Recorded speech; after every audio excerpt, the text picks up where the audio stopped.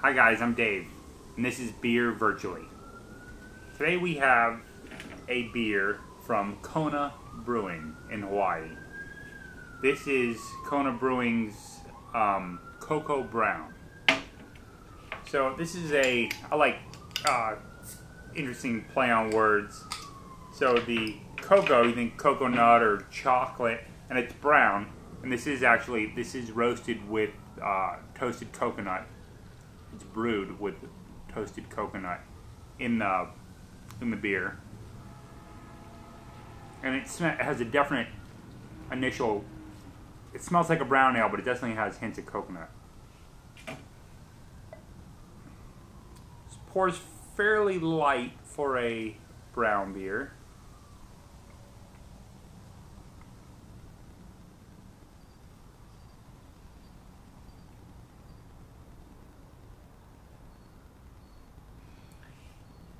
Take a first sip. It's got a thin head. I don't imagine it's going to last too long.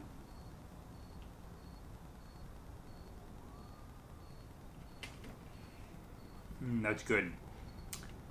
It's got the malty nuttiness of a regular brown ale, but it has that good coconut note. It's more than a hint, but it's not overwhelming.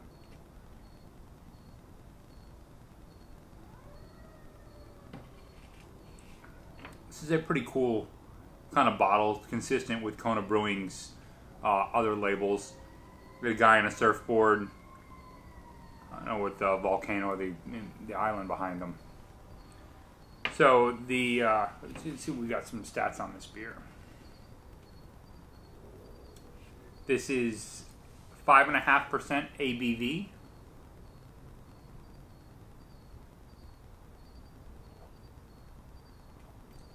.45 IBUs. I'd say that's pretty accurate to what I'm tasting. It does have some bitter notes and it does have some sweet notes, but it's neither bitter or sweet. So I'd say 45 is a pretty good. It's a pretty good indicator of how bitter it is. Like I mentioned before, this is a brown ale. The price on this was $8.99 a 6-pack. That's I think that's a fair price. This is available January through April, so this just came out. I'm shooting this in January here. And Koko Brown is named after Koko Head and Koko Crater in Oahu, Hawaii.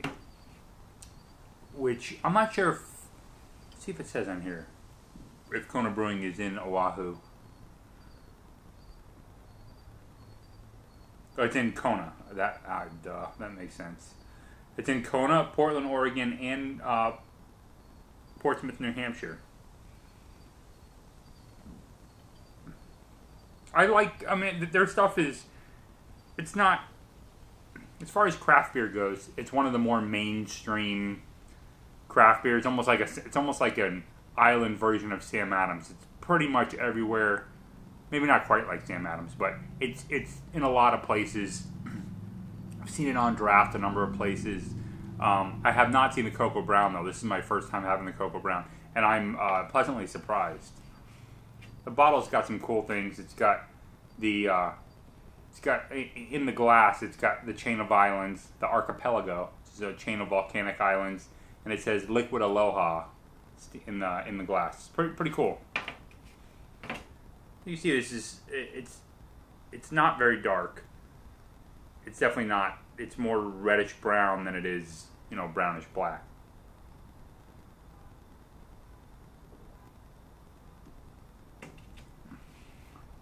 As you get through it, there's light lacing on the glass. Nothing too crazy.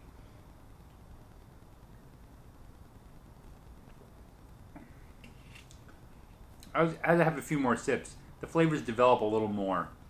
A little more caramely, malty notes, and that coconut is still kind of there consistently throughout. Not too dissimilar from the Dirty Little Freak. So this is either the second or third brown ale in a row, which is kind of how it happened. We've got some other interesting stuff coming up. I might do another one tonight too, depending on how I'm feeling. But this is good. I would say for $8.99 a 6-pack, value wise, it's not. I wouldn't say it's a great value for this beer. I actually got it on sale. I paid $4.99 a 6-pack.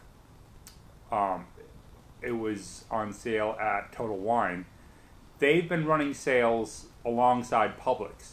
So this week they have a Beta on sale for $4.99 a 6-pack.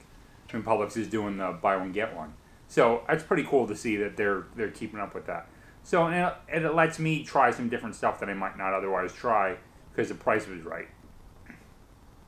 And this is definitely one I'll leave in the fridge for when I'm not in the mood for something heavier or something.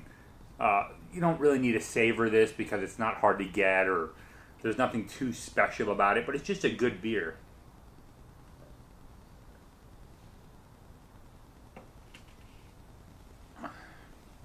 It's good. There's actually more lacing than I expected on the glass. Very easy drinking, not too heavy. I would say I'm going to have to give this beer a 3.75. It's not special enough to be a 4 or anything like that, but it's better than a 3.5. So I'm going to give it a 3.75.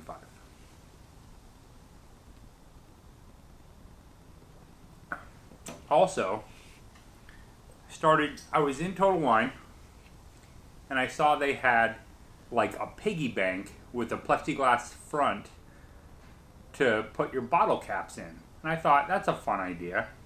So I have a ball mason jar, and I thought I'd start putting different caps in the mason jar.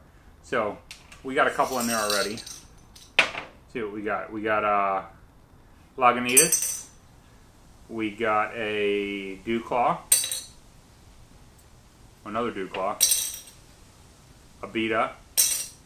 And now Kona. So I figure that might be kind of a fun thing to do.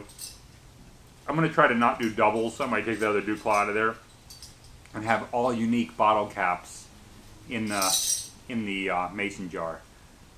Maybe we'll do an episode, maybe we'll read them all off and do an episode of which beers they represented. Anyway, until next time, cheers.